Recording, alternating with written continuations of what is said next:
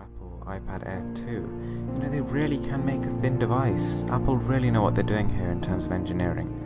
You know, somehow with the iPad Air we thought it was impossibly thin, and yet they managed to literally double the performance, increase the GPU performance by about 40%, and still make it slimmer. I really don't know how they do it, but it's a feat of engineering. Now in the next iPhone, I don't want to see a higher resolution display. I don't want to see, you know, lots of gimmicky new features. You know, I don't want to see enhanced fingerprint sensor control and that kind of thing. The things I really want to see here are, number one, waterproofing. I think that that's something that, you know, a lot of the iPhone family is missing, and they really do, you know, you feel it when you switch from an Android to an iOS device, because it's a really good feature. I think that the camera lens really needs to actually take a step up in terms of size.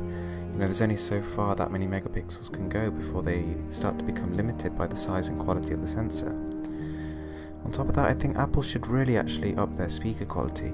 Considering the iPhone and the iPod sort of line is basically their trademark and their whole flagship music listening device line, I think that they should really pay more attention to how music sounds. I think that they should build in a real top-notch equalizer, probably a digital amp as well, to improve the sound quality to its optimal level.